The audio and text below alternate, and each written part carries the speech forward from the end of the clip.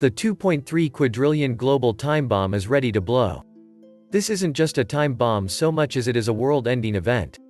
Or would be if there were not forces competing for that honor that will likely get there first. We have reached the singularity, my friends. What is waiting for us on the other side will be very different, and the singularity itself should be most exciting. The solution really is very simple. Just print up $5 billion for every person on Earth and hand it out. All debts can be immediately paid off, and everybody on Earth will be a multi-billionaire. Nobody will ever have to work ever again, and we will all be living in paradise. Isn't there a point where these numbers don't matter anymore? Is $2.3 quadrillion significantly different than $1 quadrillion? World ending or not, such a debt level will require a big reset. What that looks like is what we should all be asking ourselves. When the chips start falling, chaos ensues. Chaos is never good for supply chains, and everything depends on a supply chain unless you grow, make it yourself. Even then, you have to protect it from marauders who are starving. This is only the tip of the iceberg. If the debt implodes, the banksters can steal your money in 401 kilosecond. The bail-in laws were written in the 2008 crisis. Then global bank bail-ins and direct theft of everything they can get their filthy hands on. The government will bail it out with money printing. They don't produce anything. It's just a massive parasite living off its host, the tax donkeys. The money printing hasn't even started. Give it some time. You ain't seen nothing yet. The trend has been noticeable for decades that governments are increasingly the ones who have money to spend, and if you want to get rich in business, government needs to be your number one customer. Government contracting has been all the rage in the United States for at least the last century and especially the last 40 years. The clear alliance is now private sector companies buying into the government agenda will be promised central bank financing as long as they go along with the woke culture. This clearly explains why all the major corporations are spouting woke nonsense in spite of this spitting in the face of at least half of their alleged customers. Their customer is now the government. Either working for the government in any country, or getting one of those lucrative military-industrial complex contracts as your ticket to becoming a multi-millionaire these days. Money markets and banks don't want to hold cash anymore and see no reasonable place to invest, so they dump it back to the Fed even though they get a measly 0.05%. The system is about to crack, as many economists have stated. Even Druckenmiller said unless rates go up and the Fed stops printing, the dollar might collapse. All the issues and problems are a result of a monetary system that allowed governments and banks to create money out of debt. In fact, the term money is a misnomer, it's just currency, because money has a store of value function, and clearly a fiat currency that can be conjured up at any amount by a keystroke doesn't have a store of value.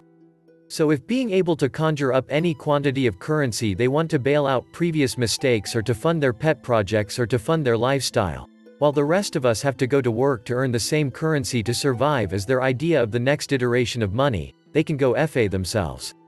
The world can't continue to operate with a system that allows an ever-increasing swath of people to live without producing while the rest are required to slave away. I have no idea what comes next, probably a large die-off. Unless there is zero-point energy tech that they can roll out which can be scaled to provide many of the basic needs of life, this currently constructed social and government structure is going to implode along with this farce of a monetary system. Welcome back to the Atlantis Report. You are here for your daily dose of the truth, the whole truth, and nothing but the truth. Please take a second to hit the like button, hit the subscribe button, and don't forget to also hit the notification bell. Thank you. A bank failure occurs when a bank is unable to meet its obligations to its depositors or other creditors because it has become insolvent or too illiquid to meet its liabilities. More specifically, a bank usually fails economically when the market value of its assets declines to a value that is less than the market value of its liabilities. The insolvent bank either borrows from other solvent banks or sells its assets at a lower price than its market value to generate liquid money to pay its depositors on demand. The inability of the solvent banks to lend liquid money to the insolvent bank creates a bank panic among the depositors as more depositors try to take out cash deposits from the bank. As such, the bank is unable to fulfill the demands of all of its depositors on time. Also, a bank may be taken over by the regulating government agency if shareholders' equity, i.e. capital ratios, are below the regulatory minimum. The failure of a bank is generally considered to be of more importance than the failure of other types of business firms because of the interconnectedness and fragility of banking institutions. Research has shown that the market value of customers of the failed banks is adversely affected at the date of the failure announcements. It is often feared that the spill-over effects of a failure of one bank can quickly spread throughout the economy and possibly result in the failure of other banks, whether or not those banks were solvent at the time, as the marginal depositors try to take out cash deposits from these banks to avoid from suffering losses. Thereby, the spill-over effect of bank panic or systemic risk has a multiplier effect on all banks and financial institutions, leading to a greater effect of bank failure in the economy. Gold's resurgence in fashionability reflects the collapsing currency pyramid scheme of debt creation and currency debasement, the deception having been revealed, resulting in naked, open-air printing of worthless paper by central banks.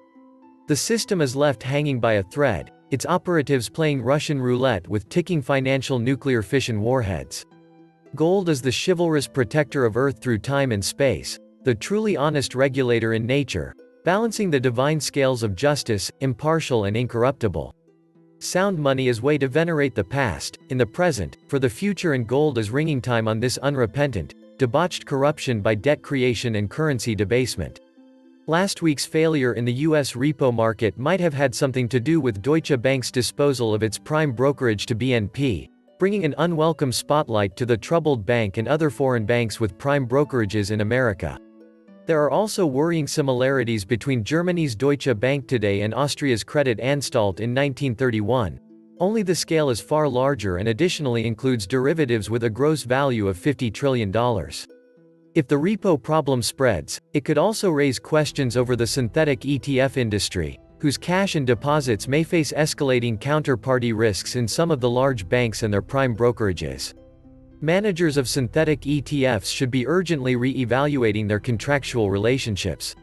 Whoever the repo failure involved, it is likely to prove a watershed moment, causing U.S. bankers to more widely consider their exposure to counterparty risk and risky loans, particularly leveraged loans and their collateralized form in clo. The deterioration in global trade prospects, as well as the U.S. economic outlook and the likelihood that reducing dollar interest rates to the zero bound will prove insufficient to reverse a decline, will take on a new relevance to their decisions. It would be far better to merge Commerzbank and Deutsche Bank or Wells and JP Morgan before another Lehman moment. Because it is coming, not because I say so, but because of internal pressures within these organizations. If they are merged, all the bad paper can be rationalized, as we say, based on a far stronger profits picture. These banking companies are almost entirely personnel and real estate expenses with vast service duplication. As automation eliminated about 98% of all farm direct labor, it is now moving through manufacturing and services, as you well know. Until about 2000, the story was, everyone will get a great professional service job, especially if you had a degree. This was very much focused on banking and finance, education, K-PhD, healthcare manager, and similar. Being largely dependent on the real economy, the banks simply cannot pay their expenses, pensions, new hires at inflation-indexed wages while held to razor-thin margins. Wells Fargo should be merged with JP Morgan and Wells obliterated over the next 3 years, with most of their locations closed and, perhaps, 80% of their employees released. These small companies are used as jobs projects for unemployable spoiled children with worthless degrees, and these enormous inventories of heads are breaking the companies on costs. Student loan and car defaults don't seem to matter much, and neither do business closings and rising unemployment, so if it's not America, then it must be Europe and probably Deutsche Bank. So they can keep this up for nearly forever. China trade deal on, off, on, off, on, off. Rates up, down. Quantitative easing coming back, not coming back, not coming back. You get the idea. Every scenario is accounted for, then the wheel is spun, bets are laid down. No more bets is called, and then they go to work knowing in advance, due to the computers and the magnets and other tech stuff, exactly where to stop the wheel at max pain and max fleecing. They can predict what the best outcome is, both for maximum mark extraction and psychology, so much so the marks start screaming for the quantitative easing that's slowly eating the flesh off the real economy. Rinse and repeat until all real value is gone. Everyone is broke except an anointed few, and then bail and leave the plebes to the commies with AI. This was the Atlantis Report. Please like, share, Leave me a comment. Subscribe. And please take some time to subscribe to my backup channels. I do upload videos there too. You'll find the links in the description box. You will also find a PayPal link if you want to make a donation. Thank you wholeheartedly to all those of you who have already donated. Stay safe and healthy, friends.